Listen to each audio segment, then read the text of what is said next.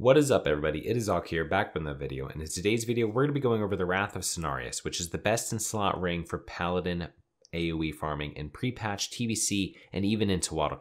It is so good. It is also good for mages and warlocks and things like that, but I'm going to be going over in this video exactly how to get the ring, why you should get it for your Paladin, and why it is so good and is going to be so good in the Paladin AOE farms. Even if you have a Horde Paladin that you're going to level up in Prepatch, I would highly recommend going for this ring.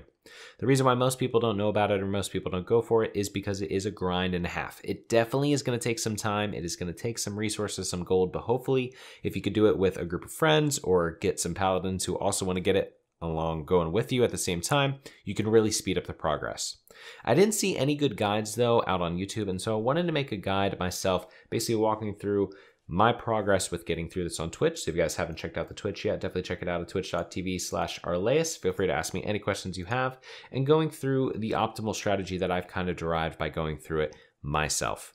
This ring though, guys, is 100% worth it, so I highly recommend sticking around and getting this ring for yourself. So real quick, if you didn't know, what is the Wrath of Cenarius? It is a ring that gives a chance when your harmful spells land to increase the damage of your spells and effects by 132 for 10 seconds. So it's 132 spell power buff. Now this doesn't sound crazy right off the bat until you know that it procs off Consecration. So imagine being in SM and having this ring, dropping Consecrate on 75 mobs, it is going to proc. You're nearly going to have 100% uptime when you're doing these AoE farms in Prepatch and TBC, especially once you get into strat and things like that, where you just have a pure 132 spell power from one item. The proc chance, I believe, is 5%. So as long as you're killing more than 20 mobs, you in theory should proc every single Consecrate.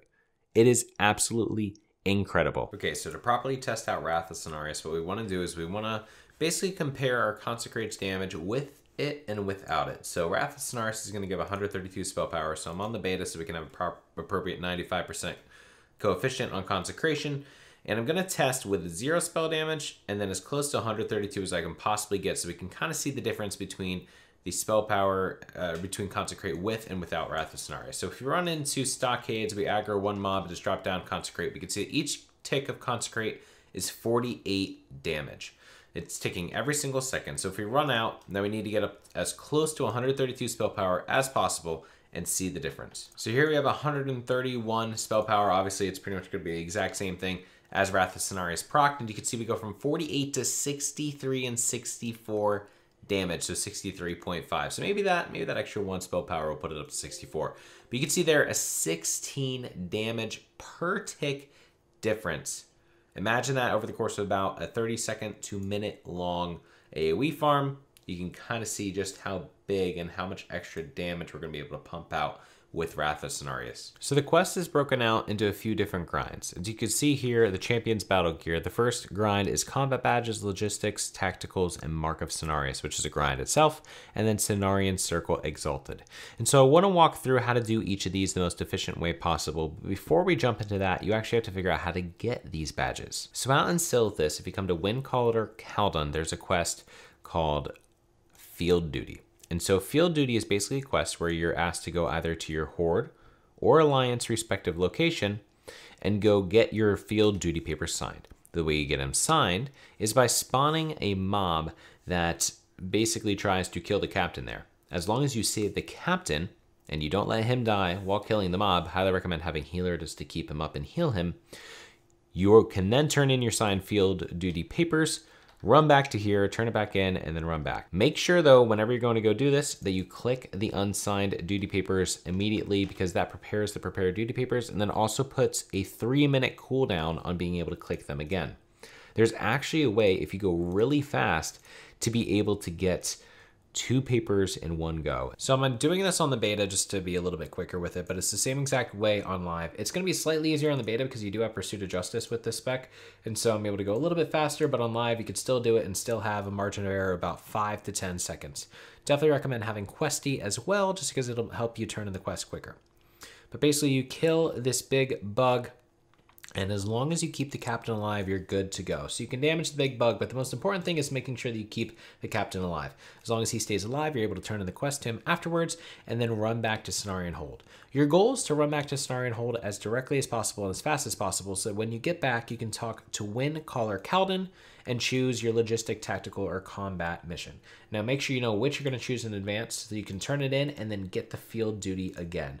As soon as you get the field duty quest again, don't dismount, just run back to the location, and once you get back, dismount, spam click on the prepared field duty papers so you can turn it back in, and then turn it into the captain. As long as you're efficient with this, even without any mithril spurs or speed enhancements or anything like that, and no pursuit of justice, you'll be able to actually turn in 2. At that point, you run back again to Windcaller Paladin, get field duty again, go back, kill another one of the bugs, and just rinse and repeat. Now, there's 2 things to keep in mind. The first one is that you could wait until the captain despawns then, and then start it up, start the RP event, run back, and then run back, and the mob will not be dead, and the captain will not be dead, so you can heal him in time when you get back. So you could do that to be as efficient as possible. But if you're going to do that, make sure that you click the field duty papers as fast as possible, because they do have that 3-minute cooldown before you can click them again to get them prepared. And so if you wait too long, you won't be able to have them prepared to be able to turn into the captain, and then you're not going to be able to double up. Every time you run back for field duty to turn it back into Windcaller Paladin, and then obviously run back to get the next one and just keep on getting these badges really quickly, or getting these assignments really quickly, you're going to be able to choose combat, logistics, or tactical assignments. The combat assignment will give you something to open with 4 different combat assignments. Logistics and tactical will each give you 1 individual assignment. The thing is that the logistics and tactical will both give you follow-up quests when you finish that first assignment, whereas combat will not. So combat giving you 4 just means you can stack up as many of the combats as possible. Logistics and tactical just means you're going to turn them in the future. Now, what I recommend doing is starting off right off the bat, getting 4 combat assignments and trying to fill out your quest log with all the different killing assignments. Basically, combat says go into the hives in Silithus and kill the mobs. And it's basically 30 of each type of mob. And so what you want to try to do is get all the combat assignments so that you can basically have every single mob that you'll need to kill. By the way, you also need a very empty quest log before you start to do this, because you will have 20 quests pretty much at all times that you're going to be doing at once. So definitely make sure to empty your quest log before you start this. So start off getting 4 of the combats. Once you get 4, that should give you 16 quests. Now, depending on how lucky you were with those quests, maybe you need to go for a 5th, but you want to make it so that you have 4 quests for each of the hives. And that's basically your goal right off the bat. As soon as you do that, I recommend getting 5 tactical and 5 logistic assignments. So if you're very fast running back and forth, this is a total of 15 of these assignments, which means killing the large bug at least 7.5, aka 8 times. Having 5 of the logistics and tactical though would be so nice, because it will mean that at any given time you'll have 5 that you can complete, which sometimes they in a way overlap. The reason why you want to get combat in the first place is because tactical, for example, can send you into a cave where you're killing some of these Hive of Ashi or Hive Regal or Hive Zora mobs anyways, and finishing off your combat assignments while actually completing your tactical assignments. So one of the biggest tips that I can give is to stack up all these assignments before you actually get started with trying to get the badges themselves. After you gather up all those quests, you kill that mob, 8 times, and you get all the different assignments that you open up and get each of your individual, briefings.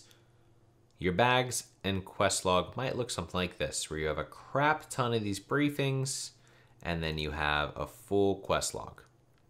But that is what you want.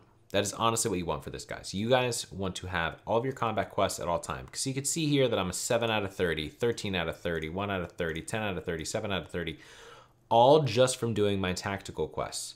So I'm now 24 badges into tactical, and I have all of these combat quests where I've already made my way through part of them.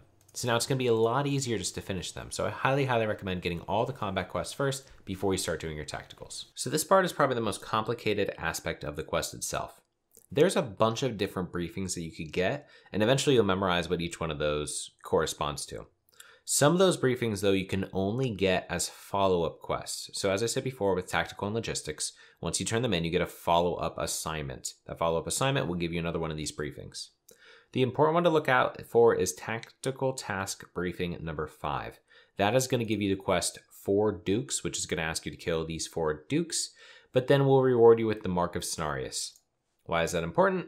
The Mark of Cenarius is what you need as the additional quest item. Each of these quests to get one of these powerful items from doing these kind of grinds, Mark of Cenarius or Earth Strikers, things like that, require a specific item. And so this one, the specific item is the Mark of Cenarius, hence Wrath of Cenarius. Kind of makes sense, right?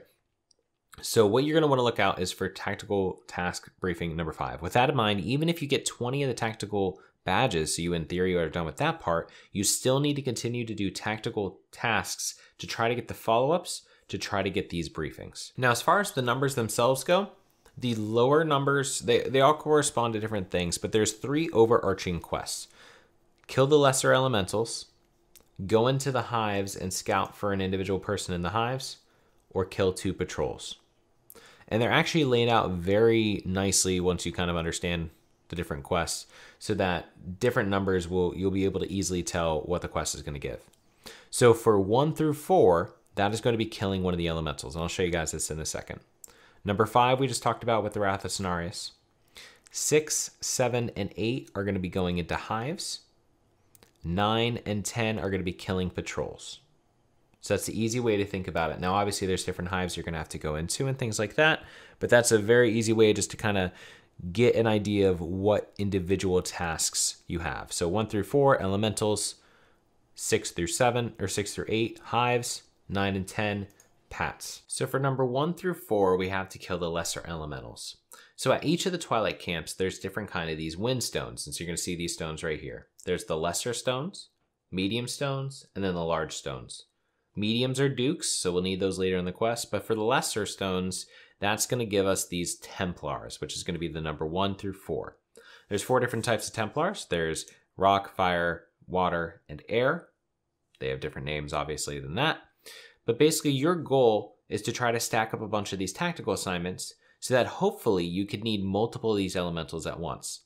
If you're doing each individual tactical assignment 1 by 1 by 1 by 1, what's probably going to happen is even if you get these elemental spawns, you're going to need earth and fire is going to spawn or water is going to spawn or something like that. So that's why it's so nice to kind of stack up a bunch of these quests at once so that if you need, 3 out of the 4 elementals, you have a good chance of getting one of them to spawn. The way that you get one of them to spawn is by putting on the Twilight gear. And so from these Twilight camps, there's the Twilight gear. You have to put on a full set, and then that will spawn one of these elementals. Here you can see that we got the Azure Templar, which we fortunately both needed. And so we were able to get one of these assignments done. With that in mind, what I recommend also doing is buying a bunch of these sets before you get started, just so you could spawn a bunch of these guys. Each time that you kill one, they will drop an Abyssal Crest, as well as chance for some other items. Save up those Abyssal Crests, you can use them later if you don't want to buy them off the auction house. That's basically the elementals. They're probably the best and the easiest, especially if you have a couple people. You can solo them as pretty much any class. They just have like 8,000 health, so they're basically just like a normal elite. Before I forget to mention, there are 2 of these stones per camp, so make sure that you go to each of the 2 stones, and then you can just move on to the next camp. Their respawns very fast. Mediums take a little bit to spawn, obviously large longer. You can, pretty realistically go to each camp, spawn the 2, and then the next camp will be up before you, do a full loop. So you should always have enough of these up, but you can run into competition if other people are also trying to get them at the same time. Next, we'll cover the 2 padding quests. So number 9 and number 10 are going to be to kill groups of mobs.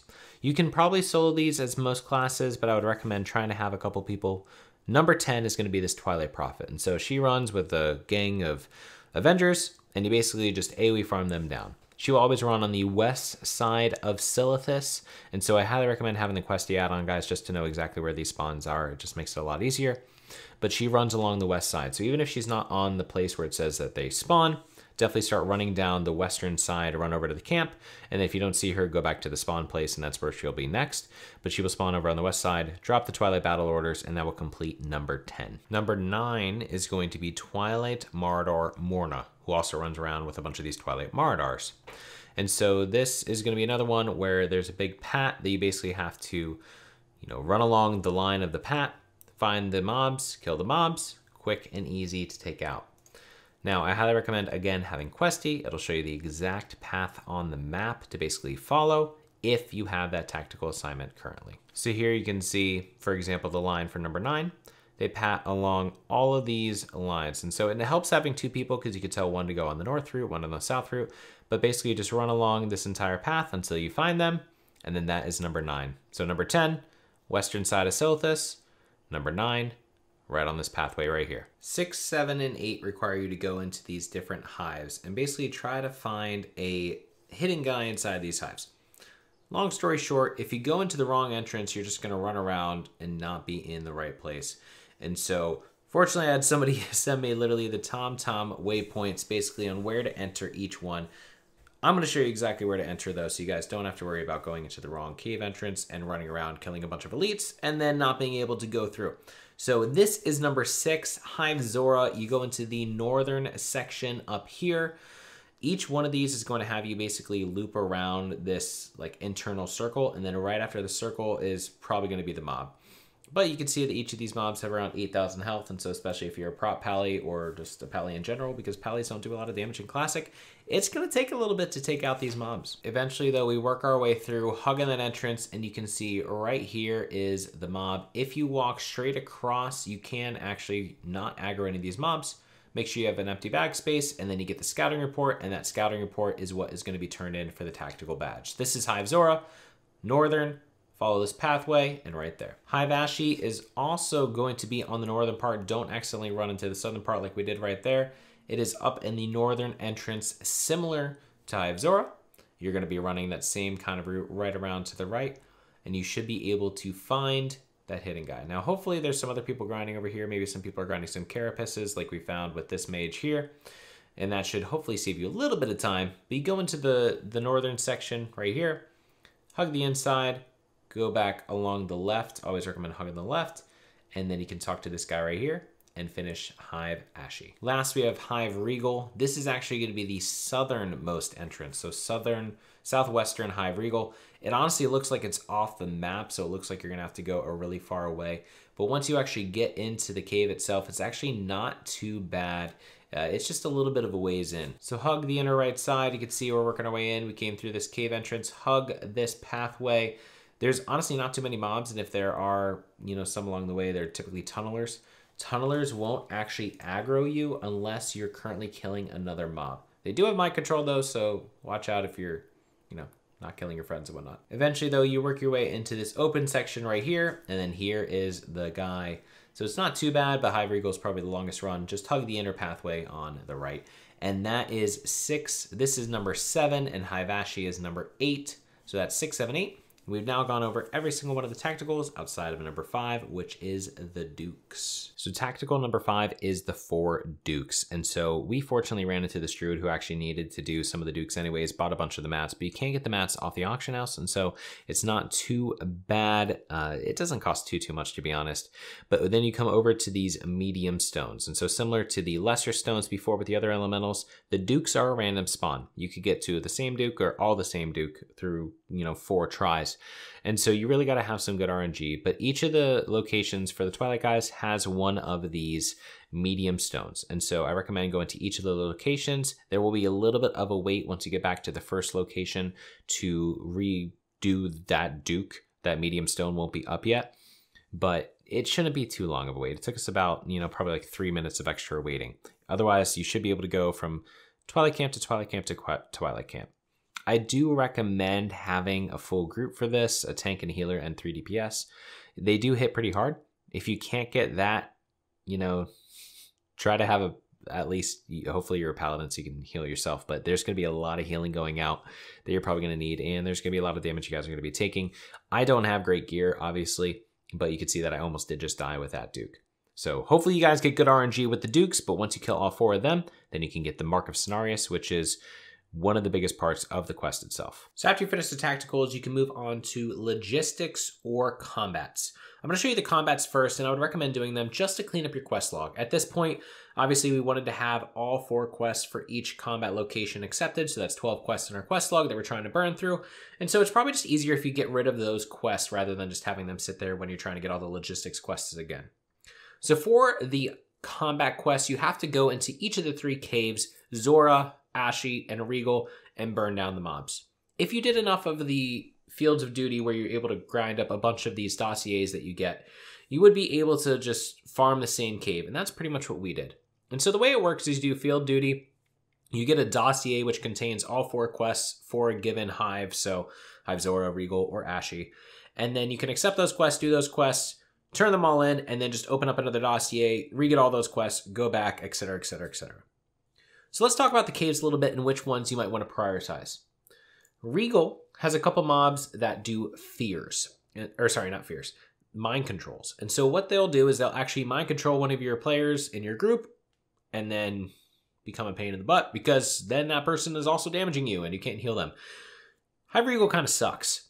I'm going to be honest. You also have some stealth mobs around there which are ambushing you, and then you also have Regal Lords which aren't even part of the quest but are mobs that are there which you could potentially pull. So you might be killing excess mobs for no good reason while also getting mind controlled, and it's just not a good time. So I wouldn't recommend Regal as your main focus. Hive Ashy has one of the quests in which you have to kill mobs that are mainly outside outside of the individual caves. They're kind of a pain. I'm going to be honest. Like, the majority of them are going to be outside of the caves. You're going to have to kill them one by one. There's going to be no AoE farming with it. So they kind of suck. So you're probably going to end up skipping them. Then there's also the burrowers inside and the basically non-aggressive mobs. And ultimately, there's just not as many of those as you'll find of the other mobs as well. So Hive Ashy, you're probably only going to do 3 out of the 4 quests. And so it's not bad if you've already killed some for the Hive Ashy just to get through those 3 quests once. Same thing with Regal. But after that, I would focus on Hive Zora.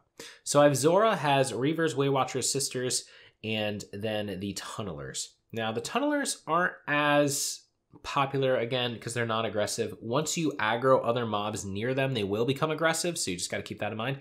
But the rest of the mobs are plentiful, and what you can do is what we're doing here. You can round up multiple of these mobs and AoE farm them down. Now, right now, they are elite mobs, so they have double the health of the normal mob that they would have, but in pre-patch, they will be non-elite mobs, or they should be non-elite given the fact that it should be 2.4.3.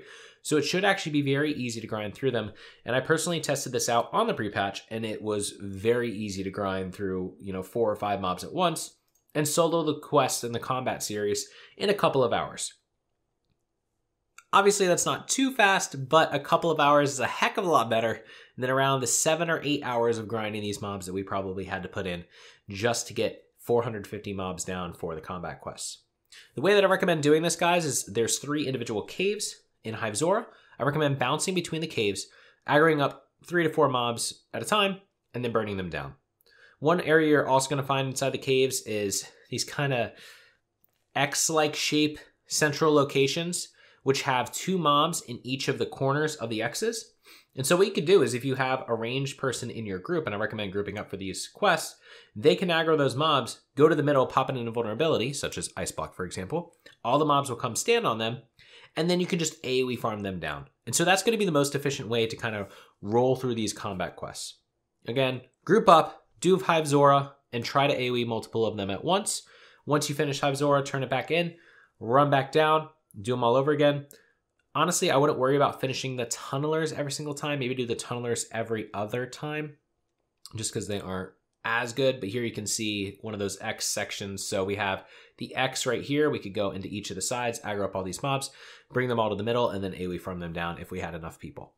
And so here I think we actually got a bunch of them at once. I think around 6, and I'm not even paying attention, obviously, but you're able to burn through the quest pretty quickly. So the combats aren't too bad. We'll just require some grinding, but like I said before, pre-patch should make them be non-elites, which is going to make it be a lot easier. So now that we finished the combat and the tacticals, we are ready for the last kind of briefing, which is going to be the logistics. Now, the logistics are different from the combat and the tacticals in that you don't need to kill any mobs, you don't need to go into any of the hives. In fact, you don't really do anything in Silithus. Instead, what you do is you bring items to Silithus as part of the war effort. So you're going to bring them either to Cenarius Hold, or you're going to bring them to the actual place where you killed the bigger bug for field duty. What I recommend doing is trying to stack up about 10 logistics tasks before you get started. Now, there's multiple reasons for this, but the main reason is the fact that each of these is going to require you to bring items. And so if you're going to go get those items from the auction house, which most people are going to do, it's going to suck to have one logistics quest, go to the auction house, get that, come back, go back, and you could just spend so much time going back and forth. If you get 10 of these, though, what you can do is you can get all those items at once. Come back, turn them all in, you get 10 follow-ups, go back, And if you get lucky with the follow-ups that you get and the initial quests that you have as well, you could in theory knock them out in 2 trips. And so it could be very, very easy. Granted, you probably won't get very lucky with the logistics task that you do get, and so it probably will take 3 to 4 trips. But if you get lucky, it could take you as little as about 20 minutes to do all this. I probably would estimate that it's going to take between 30 minutes and an hour, though, to knock out the logistics.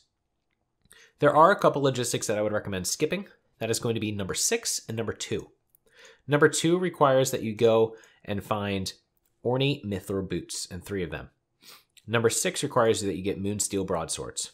Both of these are the same kind of idea where I believe that these are only really used for this quest or maybe another quest. And so there's not going to be many of them in the auction house. And so they're probably going to be expensive for one, if there are any on the auction house. So they're going to be pretty difficult to do these. I personally got a ton of 2s as follow-ups, and so I had to drop them all. I think I got like 4 in a row at once at some point. But I would recommend just dropping number 6 and number 2s. The rest of them, though, as long as they're not too expensive on your server, are probably pretty good to do, and I would try to knock out as many of them as possible. And so what I actually did was I put together this Excel, and I'm going to have this in the description down below so you guys can go ahead and you can copy or save this Excel from the Google Doc and then put in all your own information, and it'll automatically help you guys as well. But basically what this does is an Excel with all of the individual items that you will need for these quests, pre-populated with the quantity that you will need and the logistics number. And then there's a formula that basically just says, if I have this logistic, tell me how many I need. And then down at the bottom, we can have the total required for the individual logistics. So for example, if we were to have 2 5s, 3 4s, and 4 1s, the formula would automatically say, okay, with this 4, we need 6 oils of immolation. With this 4, we need 6 oil of immolation. This 4, we need 6 oil of immolation. And so it'll tell you that overall you need 18 oil of elimination. Similarly, goblin rocket fuels. Then for my logistics number 5, well, we have 2 of them. So we need 2 large brilliant shards, 2 large radiant shards, 2 huge emeralds.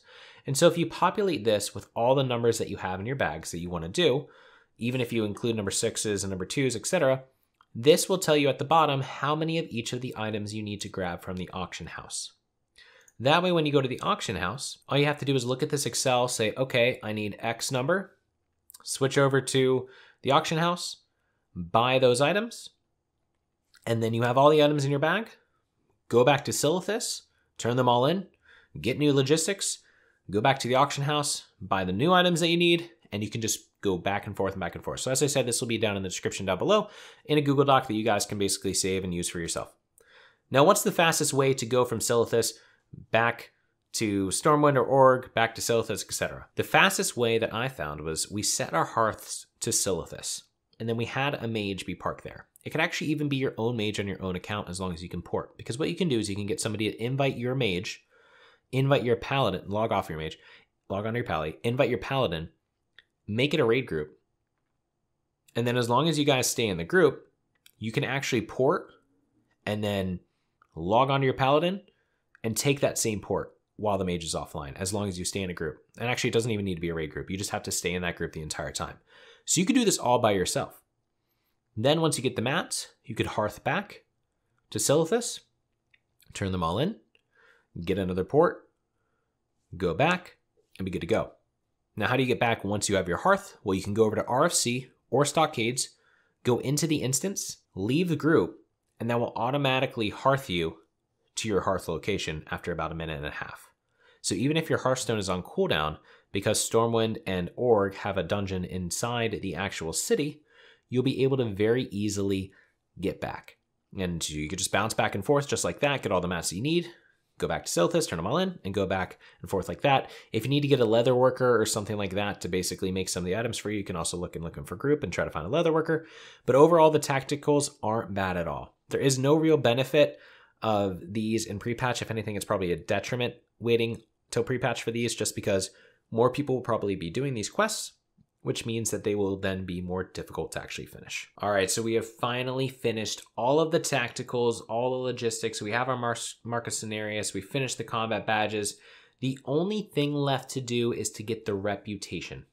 There's 3 different ways to get the reputation, and it's actually going to be much easier in pre-patch. And so I want to talk to you guys about that, especially since a lot of you are probably going to have a Horde Paladin that you're trying to work on. The first way is to do the quest in Silithus. Now, the quest in Silithus will give you about 50 reputation each. If you're a human, you get 55. it's going to take a long time, and you're going to run out of quests before you're exalted, for sure. Another way is to run AQ20 and AQ40. AQ40 will give you some Cenarian circle rep. AQ20 will give you the bulk of it, and that'll be about 2,000 rep per each of the runs. The third way is to turn in these encrypted Twilight texts. Now, currently, encrypted Twilight texts give 100 reputation each turn-in. And so to go through the 42,000 reputation from neutral to exalted, for example, it would take you 4,200 turn-ins, or sorry, encrypted Twilight texts to go through. And so 420 turn-ins. Obviously, that is going to be pretty expensive considering that they are about 1 gold each. So that's about 4,200 gold to do this right now. However, in 2.4.3 in TBC, they changed the way that Cenarian Circle reputation works alongside some other reputations. Specifically, they doubled the reputation that they gave. Some quests, however, gave even more reputation, such that encrypted Twilight text actually gives you 500 reputation per turn-in. So instead of giving 100 right now, it gives you 500 reputation, which means that you could go from neutral to exalted with roughly 800 Twilight texts. Obviously, this is going to save a lot of gold, and so this is a fantastic way to try to get to exalted. It means you don't have to run AQ20. It does suck that it's still 800 gold, which is not cheap by any stretch of the imagination, but it is far better than what it currently is with 4,000 of these. And so the pre-patch is really going to help. If you don't want to buy them though, you can still run AQ20. You'll be able to get reputation twice as fast as you currently can, or you could do AQ40, or you could do quests and things like that, and you'll get bonus reputation through all those other methods as well.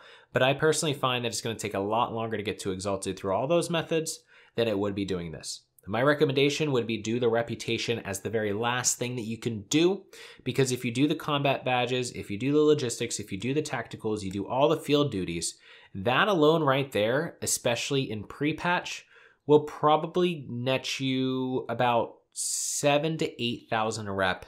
Before pre-patch, probably about 4,000 to 4,000-ish kind of rep, just from those quests alone. You'll also be killing some of the Geolord Twilight guys as you're doing some of the elementals for tacticals and stuff, so you'll also get rep from them. So you'll probably end up getting about 9,000 to 10,000 a rep, I would say, while doing the actual quest from everything that you're doing. And so you can automatically take out some of the Twilight text you would need just by doing that. Once you finish all these, then you turn in the Twilight text. But then once you finish all that, you're finally ready to turn in the quest and get the Wrath of Cenarius. Hopefully this guide helps you. There's some changes I'm going to show you guys right now with the pre-patch. Obviously, we just talked about the rep, but there's some other changes as well, which are going to make it a little bit easier. But hopefully everything in this guide helps you guys figure out how to get this as quickly as possible. The Wrath of Cenarius is 100% worth it. I've been testing it on the beta, and our Consecrates are doing up to 185 damage a tick, and it ticks 8 times. That's insane. That is so much damage. And so I highly recommend putting in this grind. It's not going to be the most fun, but it is 100% going to be worth it when you're AoE farming various dungeons in pre-patch and then also throughout TBC. So now let's real quickly talk about some changes in the pre-patch that are going to make this quest and the entire quest line so much easier. So first off, you're getting a lot more reputation from various quests. And so for example, you can do a quest called the Calling now. Now there's 2 big benefits of the changes to this quest. First, this quest is formerly a raid quest, but because of the changes to the Silithus mobs, this is no longer an elite.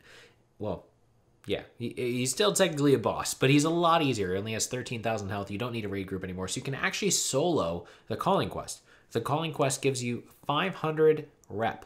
And so, for example, if you were to do this quest after the pre-patch, that alone would be the equivalent of a Twilight text turn-in, saving you 10 gold. So the quests are just going to give you a lot more rep, and it's going to be a lot easier to farm up the rep through questing if you want to save some gold on the Twilight text turn-in. Obviously, though, the Twilight text turn-in also gets multiplied to 500 rep per turn-in, so that's going to be an insanely fast way to get reputation. Another really nice quality of life change is that the Hive Zora Abomination, this big mob that you have to kill, only has 122,000 life. Now, currently, he has about 366,000 life, so they basically just did 1/3 of the life that this guy has. He also obviously dies a lot faster because of this, but he also does less damage. And so you're actually able to even tank him. And it's pretty easy for most classes to be able to solo him, let alone paladins who can heal themselves. You can see that he's only hitting me for about 284, and I'm just spamming Consecrate just to burn him down as quickly as possible. So he's going to make him dying much, much easier. Is going to make it a lot easier to stack up a lot of tacticals, a lot of logistics, and a lot of combats so that you can stay in Hive Zora for combats. For logistics, you only have to make a couple trips. And then for tacticals, you can knock out a bunch of tacticals, including all of the elementals, at one given time, rather than having to go, you know, back and forth with 4 tacticals at a time or something like that. So this is going to make it a lot easier. And then the last quality of life change is just that the Hive Zora, Hive Avashi, Hive Regal, all those mobs are now non-elites. So not only is it easier to get to the tactical mobs if you're going into the caves to turn in the quest, but these guys are also going to be a lot easier to kill. So for example, here I round up 5 mobs, and one of them is a Sisters, which is still over there casting. But you can see they only have about 3,900 health, which is much less than they have now. It's about 8,500-ish, somewhere around there. And you can see that I can just mow them down with Wrath of Cenarius, with Papa My Toe. I'm pulling about 350 DPS, a lot more than that actually, because I was rounding up the mobs for part of it. And so you're just really easily able to take them down, and you don't lose much health in the process. That's 5 mobs, and so I have to do that 90 times to finish the combat quests. And I didn't even get close to dying. I didn't have to heal once. And so it's just a lot easier to burn down combats. If you get a full group of people together, the only thing that's going to slow you down is the respawn time of the mobs and potential competition on your realm for other people doing this quest. So just try to group up as much as possible. The tactical missions themselves are going to be a lot easier, but the downside of this technically is that if more people are doing the Wrath of Cenarius, there will be more competition. So try to make sure that you use general chat and things like that to try to group up with people to actually be able to efficiently kill the mobs rather than be competing for the mobs. But pre-patch should make this so much easier. I think with all of these things combined, I think that the combat quests themselves will take about 2 hours, maybe an hour and a half if you're very efficient to burn through all the combat badges that you need. The tactical badges will also take about 2 hours, and then logistics will take about 1 hour. The rep itself is just a turn in.